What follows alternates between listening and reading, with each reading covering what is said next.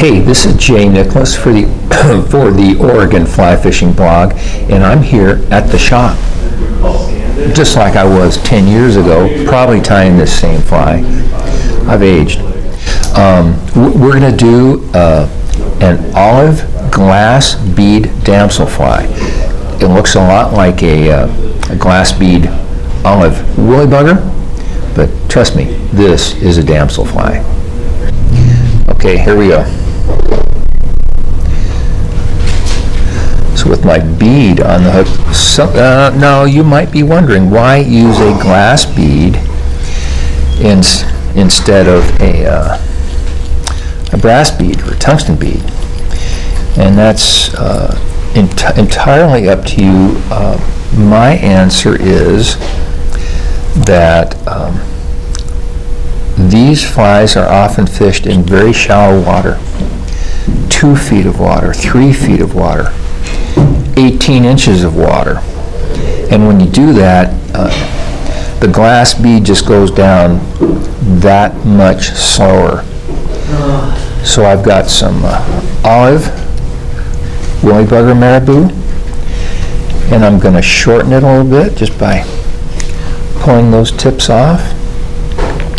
The thread I'm using is a green, and it's a Lagerton 150.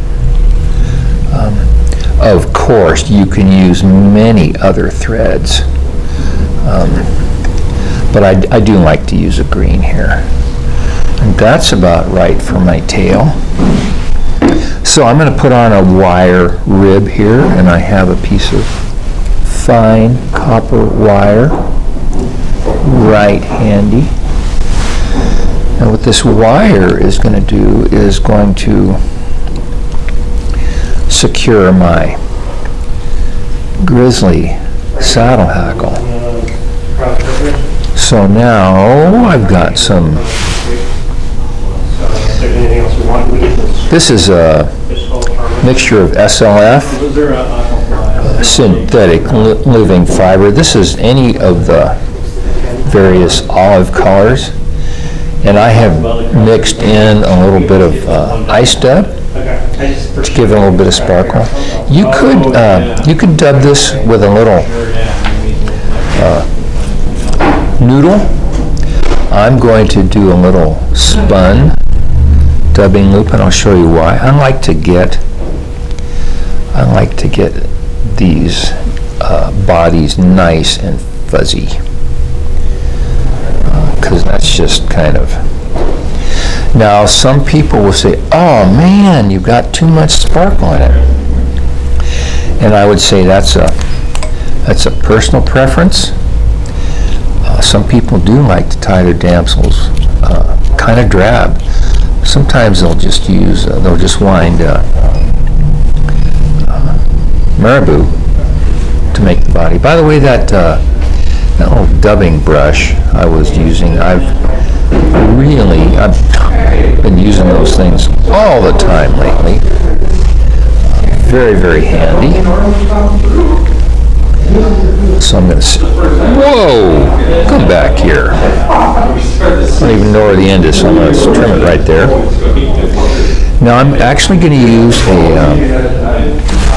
a chartreuse. Nice chartreuse. Wow, that thing is long. Grizzly hackle. So you could actually, I'm sure you can fish this fly just as it is, but I like to put on a hackle, and I don't think I have fish rejecting my fly because it does have a hackle. As selective as these trout can be, they're often very opportunistic. So that hackle just went from the front to the back, and then my wire went from the back to the front, and every time that hook turns around, the wire is, or almost every time, the wire is crossing over Oh, okay. the hackle stem. Now sometimes I used to just break these things off. On rare occasion, that first turn will come unwound. So I just trim them now. Oh, gotcha. And so you could actually tie this fly with a fluorescent red thread to make a hot spot there. But I'm going the opposite direction from that. I'm going to be rather subtle, and I'm going to put just a little bit of dubbing in there to make sure my keep my thread from showing. And this is not necessary, but it's kind of fun. Put a little bit of Loctite on the thread. Jay, most people, I would think, use damsels in lakes. Yes. I haven't really used them much on a river or a smaller stream, but tell us about that. Could they be extremely productive or what? Absolutely. Of course they can. This is basically the conformation of an olive bugger with a glass bead. If I'm going to call this a damsel nymph, I'm going to fish it in a lake, in still water, because that's where damsel flies principally live. If I'm going to fish it in flowing water or spring creek, I'm going to call it a giant scud, or I'm going to call it an olive leech, or I'm just going to call it fish food.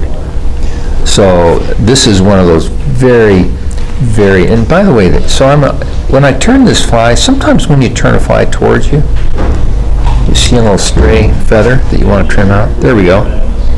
So glass bead, various olive dubbing, olive tail, palmer hackle, copper wire. You're done. Great fly.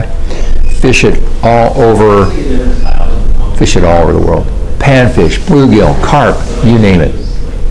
Thank you.